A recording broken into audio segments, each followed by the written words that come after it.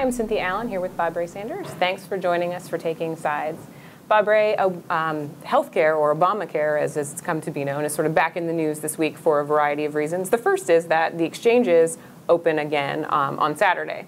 So we're expecting maybe more people will be enrolling, but there's some news there too. Yeah, well, I mean, more people will be enrolling, of course, maybe not as much as they had originally intended, but over 9 million, and that's 9 million who wouldn't have had insurance otherwise. And not necessarily. Some of those folks are going to be people who already have insurance but choose a plan on it. But people who are saving money as a result of getting this kind of insurance and getting more benefits for their family. So that's a good thing. I mean, you know, people didn't like it when it was being instituted, but I think people are on it now and they're loving it. Well, people still don't like it, and actually they're not loving it because the numbers are actually upside down. There's still more than 50% of the American public who find Obamacare unfavorable. And the large reason why that is the case, I think, was revealed in some news that we got this week, or a revelation, I think you called it earlier.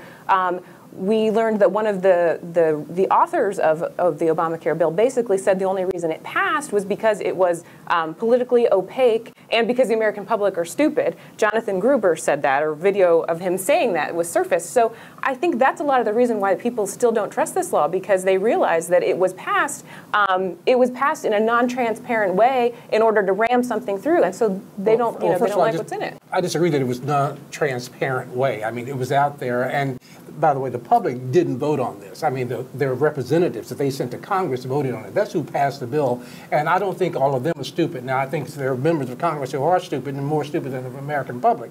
But well, a lot of them were voted out recently. I think people understood that there were certain things about this health care law that they liked. They liked the idea that they could keep their kids on until they were 26 years old once they graduated from college. They liked the idea of being able to not have pre-existing conditions, determine whether or not they could have insurance. They liked the idea of getting people who had not had insurance before into insurance bank. So, I mean, I think the public understood that. Well, see, those are some good ideas, and those are things that actually Republicans and Democrats can agree on. It's just how you go about doing it. The problem with this law is that through the subsidies and through the way the law is created, it doesn't actually address the fundamental problem with healthcare in America, which is cost. It doesn't actually reduce healthcare costs. Giving someone a subsidy, giving a middle-class family a subsidy, doesn't actually reduce the actual cost of the law, because you've increased their premium generally, and now you're just creating more taxes and you're creating more government programs to help pay it down, but you're not addressing the real original cost. Well, that's what reform was supposed to do, and it didn't. Well, I mean, the thing is, I think if you had more people supporting this law as opposed to trying to oppose it and tear it down at every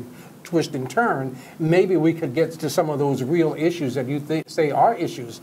But we had a whole party decided they did not want any part of this law, and now you got the public out there accepting it, and they are accepting it, the people who are on it. Well, and maybe some people don't. We can disagree about that, but I think what we're going to see in the next Congress, when we're going to have a Republican Senate and a Republican House, is some opportunities to make some reform.